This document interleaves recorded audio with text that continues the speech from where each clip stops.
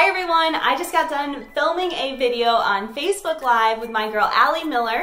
You probably know her as Allison Miller, that's her professional name. And she is a fantastic anchor on CBS Austin This Morning, and I would highly recommend for you to check her out. But on her Facebook Live we made Oobleck, and it's an experiment that I love to do. It's actually not one that is in the big book of experiments, it's a bonus demo that I love doing. And it's perfect for kids that are of all ages. So she has a son that's 2 years old, so we started wanted to do something that would work for him, but I think honestly she and I had more fun doing it. But it was the best Oobleck I think I've ever made, and so I had to just share it with you guys, and I figured I'd just kind of walk you through how you would make this at home. So the first thing you do is you're going to need a bowl. It's going to be destroyed by the end, as you can see in my mind, so make sure it's something that can be completely covered with a goop. So you're going to need a bowl, you're going to need some kind of spatula type thing, a spoon will work. I love something that is a plastic outside because the cornstarch just slips right off of it, so I think that works extremely well. You're going to need some cornstarch. You'll need anywhere between a half a cup and 2 cups of cornstarch. It just depends on how old or how dry your cornstarch actually is. And then you're also going to need some water. So your water, you're going to need anywhere from a half a cup of water up to 2 cups of water. And then again, as you can see, I like to dye mine with food coloring. So step 1, the first thing you do is you take your water, add some food coloring to it.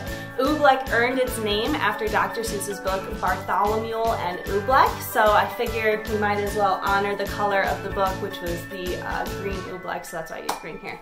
Okay, so then what you're going to do is you're going to take your bowl, and you're going to put a half a cup of cornstarch in here, and a half a cup of water, and then you're going to stir. When I did this, mine was pure liquid soup, absolute soup. And so then what you do is you slowly start to add more cornstarch. So add more cornstarch, stir. Cornstarch, stir. If yours is the other way, if it's too dry, you're going to add some water. And so there's no perfect recipe or protocol for Oobleck, and so what you just have to do is mess with it until you get the perfect structure and overall kinesthetic feel. So let me show you. This is why I love mine. Oh my gosh, I'm so excited about this. So first things first, it looks like a solid, okay? It's acting like a solid. See how it's not moving? Oobleck is a non-Newtonian fluid. So when you apply force to it, like I just did, if I try to rip it off the bowl, what happens is the bond in the Oobleck flex. So they freeze, they get into this frozen motion, and they basically they stop moving and just kind of act like a solid.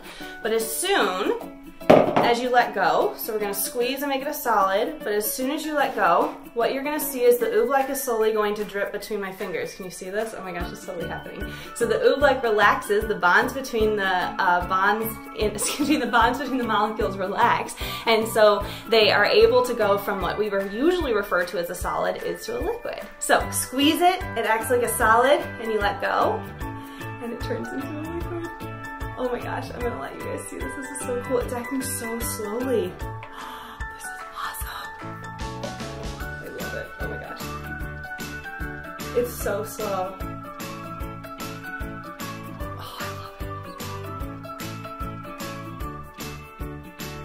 it. Isn't that awesome? Look at it. It's physically dripping down from my hand. I love it. It's actually dripping.